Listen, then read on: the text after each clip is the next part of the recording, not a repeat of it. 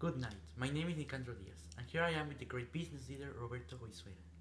He was born in Havana, Cuba in 1931 into a wealthy family, where he studied and lived until he left Cuba in 1960 with his family to the USA, and worked as a chemical engineer for the Coca-Cola company.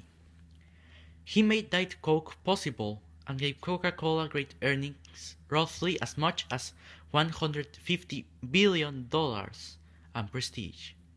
Also, there is a business school named after him in Atlanta. So, let's begin. You have been leading this company for 10 years. How has the company changed in that time?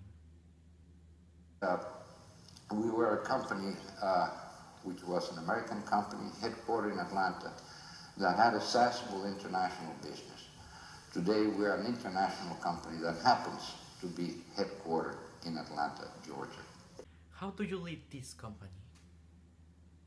Well, you do that doing 3 or 4 things. First of all, you have to take ultimate responsibility for the financial performance of the company. Secondly, I think you have to take ultimate responsibility for the character of the company. Third, you have to take ultimate responsibility for leadership. That, in a nutshell, is the job of the chief executive.